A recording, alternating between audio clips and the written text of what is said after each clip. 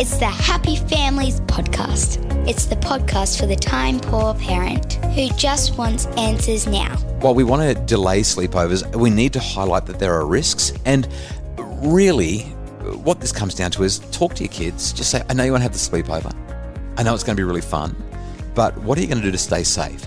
And now here's the stars of our show, my mum and dad. One of my favourite things to do across the summer holidays with my friends when I was a teenager was have sleepovers. All the guys would come to my house and we would sleep over. Then we'd get up in the morning, catch the bus to the beach, go surfing. This was probably from about the age of 13, Kylie, maybe 14. And if it wasn't my place, it was Ben and Jay's auntie at Spoon Bay on the Central Coast. She had a house just down the road from the beach. We'd go and sleep over there. There'd be 5 or 6 of us in the rumpus room sleeping with, I don't know, like just sleeping on the carpet pretty much or on the couch. And first thing in the morning, we'd run down to the beach and go surfing. Sleepovers were a huge part of my adolescent years. Don't think that I really had them very much, if at all, prior to my teen years, but just loved them. Sleepovers much of part of your growing up? I do remember a handful. My earliest memory, I would have been about 6. Wow. And my mum had my baby sister and I went and stayed with my auntie.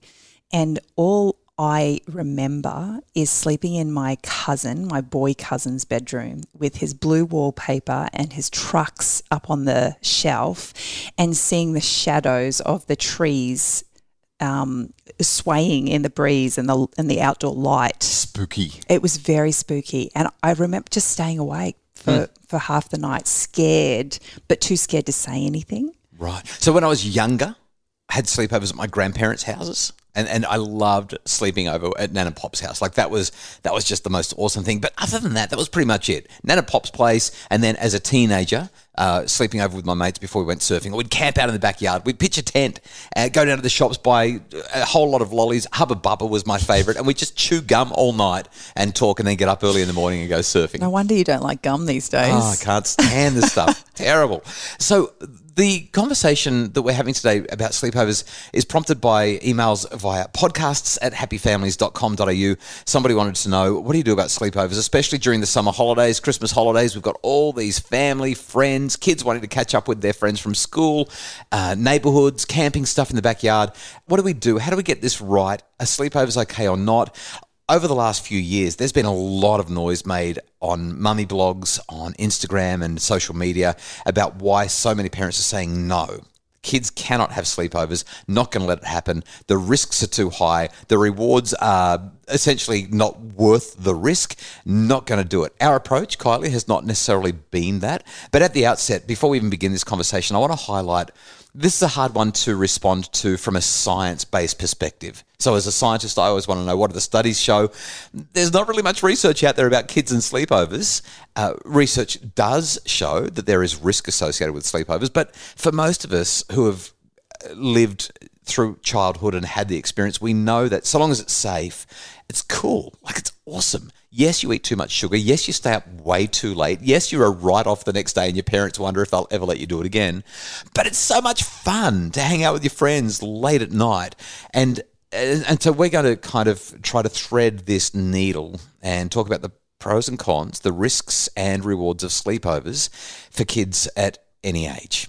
Well, I think if we start at the really high end. The high end. Okay. Of the disasters that could possibly happen. Right.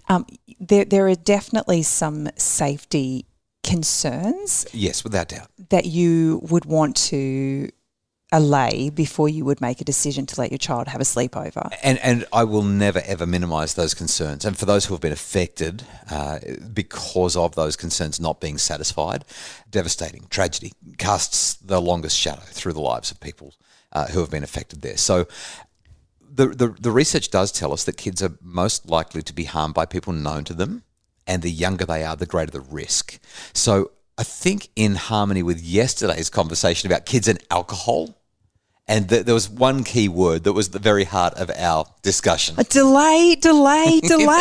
Hold off. And I think that there's some real wisdom there when it comes to kids and sleepovers, especially sleepovers with friends. Now, if you've got family members that you know are safe, whether it's grandma and grandpa or the auntie and uncle because they're going to catch up with their cousins, you obviously assess that as you need to, and you want to make sure that there's appropriate mixes of, or a lack of a mix perhaps of genders. You want to make sure that there's appropriate supervision, appropriate sleeping arrangements. And in our experience with the younger kids, it's actually been easier if Nan and Pop or Auntie and Uncle can actually come to our house, babysit, and we have a night off, and have a sleepover at our house. Yeah. Kids are in the same environment, the safety and security in that, their own bed, and Nan and Pop can kind of fall into the routine of the family as opposed to everything being turned upside down. But it still feels like a sleepover because they're being looked after by someone different. That's right. Yeah, but I think in terms of advice, in terms of the conversation around this, so long as you know that the adults who are in charge are safe and that there are no other adults coming in that you don't know, because that's a real risk, right? You might send the kids off to someone's house for a sleepover, even a relative's house, but they have a visitor, either from down the road or from overseas or a family member or whoever it is. You don't know them. You don't know what their history is. We want to make sure that our kids are safe at all times. We need to know who's going to be there. And that also raises questions with young kids, even with family. Should there be a bedtime? What's going to be the rule around screens? What kind of content and programming will the children be allowed to watch if there are going to be movies that are viewed? Kylie, we've had our kids invited to sleepovers from the age of 6 or 7 with school parties, and our general response has been, you know what, we'll just pick them up at 9 o'clock or 10 o'clock. Once it's late and they feel like they've had a great time, we'll pick them up and we'll drop them back the next morning. And obviously at that age, a 9 o'clock or 10 o'clock bedtime is way beyond what we would normally allow. So it kind of, we're meeting them halfway. We're saying, no, we're not really, comfortable with you having the sleepover, but you can have a late night. You can spend time with your friends, stay up late, eat your chocolate and ice cream sundaes or whatever it is you're going to do. But we're going to have you home. Yeah. So I think the advice that we're sharing here is really helpful for kids. I'm going to say under about the age of 10, maybe even 11 or 12. It just depends on you and your family. When it comes to family, grandparents, aunties, uncles, cousins, you want to know where they're going to be sleeping, how they're going to be safe, what programming, if any, and screens they're going to have access to. And essentially, you're looking after it from a family point of view by having those conversations with your parents or your siblings who are looking after them so they can have time with their cousins. When it comes to friends, our strong preference is the kids get dropped off, but then they get picked up rather than having a sleepover until they're a lot older. And that's just because the older they are, the more of a voice they've got, the more they understand things like consent. They know what's right and wrong. Younger children, they're just more vulnerable. And therefore, I think they need a higher level of oversight, a higher level of parental involvement. As kids get older, though, the challenges shift. They become potentially a little bit more complex. We start to deal with issues of screens, phones, cyberbullying, being on social media, the potential for sending images that may or may not be completely appropriate. Sneaking out. I hadn't thought of that one. And then picking up on yesterday's conversation, by the time they're 16, 17, 18, or maybe even a little bit younger, depending on the kids and the family and the environment, maybe even 14 or 15, there's also the issue of alcohol and other drugs. So I think at this point... And you've talked about all the big things, but the reality is when you get a bunch of kids together and there's a lot of sugar and a lack of sleep, you've also just got the emotional, relational challenges that come with everybody being together. Yeah, kids can kind of get nasty, can't they? Well, yeah. When you get that angry. You know what else they do? They do really dumb things. Now, this is kind of harmless, but I remember at one sleepover at my house. So my mum used to go shopping and she would buy stuff in bulk. I guess it's kind of a little bit like, what's the name of the, like Costco, you know how you can buy stuff in bulk. So mum would go shopping and we had a sleepover one night. I reckon it was about 11 o'clock at night. We were all still awake and one of the guys was like, oh, I'm really hungry. So we opened up the pantry and in our house we actually had like a walk-in pantry. It was quite sizable.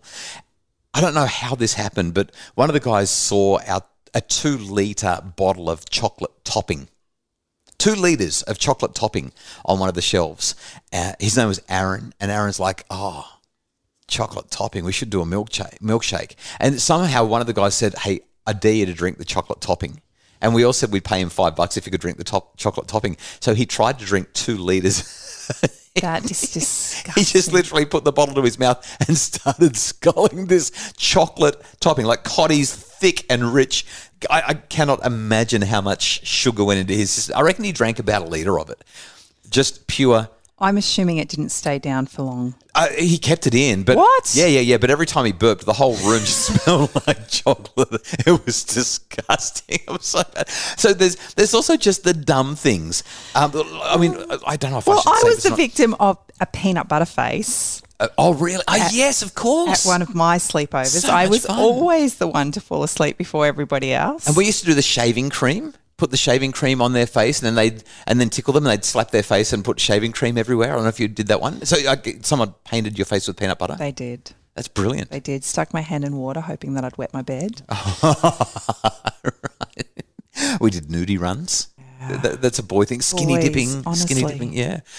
So there's all those kinds of things as well. And in the age of social media and telephones and cameras everywhere, some of those things which we would look back to the 1970s, 1980s, 1990s as harmless fun, in 2022, 2023, not quite so harmless, could actually get you in a whole lot of trouble because the world's changed and there are cameras everywhere.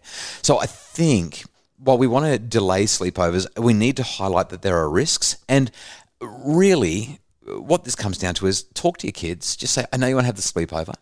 I know it's going to be really fun. But what are you going to do to stay safe? What are you going to do if the boys or the girls or whoever it is that you're hanging out with start looking at imagery that is explicit and vulgar and coarse and inappropriate? How are you going to deal with that? Or what happens if someone wants to play truth or dare, and you find yourself in a situation where you're feeling pressured to behave in ways that are inconsistent with what we've taught you? Having those conversations, I guess giving them a dry run before they get there, can be super important for keeping them safe and actually facilitating their ability to have a good time.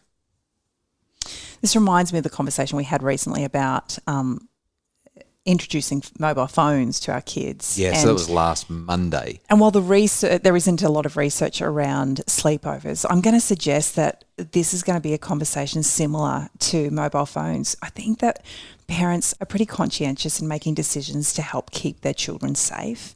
And so there isn't going to be a arbitrary age that we say this is okay, this is great. Mm-hmm. It really is going to come down to each individual family's needs and their children and who they are, their personalities and their developmental level as opposed to their age. So let me ask you a couple of quick questions, just yes or no. Number one, should there be a bedtime for sleepovers? Yes, 100%. And what time should that be? That's up to the individual family. Okay. But I think the reality is they're probably not going to listen to you. But you can definitely have an expectation. But when we've had sleepovers at our place, we've just gone to the kids and said, you know what, guys, it's bedtime. We're going to bed. We expect that you're going to go to bed, but we're also not silly. We know you're probably going to stay up. So if you do, the expectation is, number one, you stay quiet. Number two, there are no screens. And number three, you be nice. And then we've kind of just gone to bed because kids, right? So there's that. Next question for you. If you're dropping your kids off to a friend's place for a sleep, should you talk to other parents about your values, your expectations around the sleepover? I would be having that conversation before I even drop them off. For me, my number one rule is these are people that I know well. These are people that I've spent time with and I've spent time with in their home. We've had conversations around the kinds of things that I allow my children to do already. And so the conversation that I'm then having with them in the lead up to a sleepover is just kind of reiterating, just checking in. Kids said they're going to be watching a movie tonight. Do you know what they're watching? We don't let our children watch anything over a PG or whatever it is. Okay. So last question for you. Sleepovers, good idea or bad idea? Context matters. Okay. If I want to have a night away with you, they're amazing. Right. I'm going to say they're a great idea so long as you know the people, you've had good conversations with your child, and your child knows that you are available at any time, under any circumstances, if they're concerned, worried, or need to come home, even if that means that you've got to get in the car and drive across town in the middle of the night. I think for us, the biggest thing is just follow your gut. Yeah, nice one. Nice one. You might know people well, but there's just a niggle that you've got, and you need to go with it. Maybe you're wrong, but you'd rather be wrong with this than wrong on the other end. Yeah, safety is everything. The Happy Families podcast is produced by Justin Rulon from Bridge Media. Craig Bruce is our executive producer. If you'd like more info about making your family happy, please visit us at happyfamilies.com.au.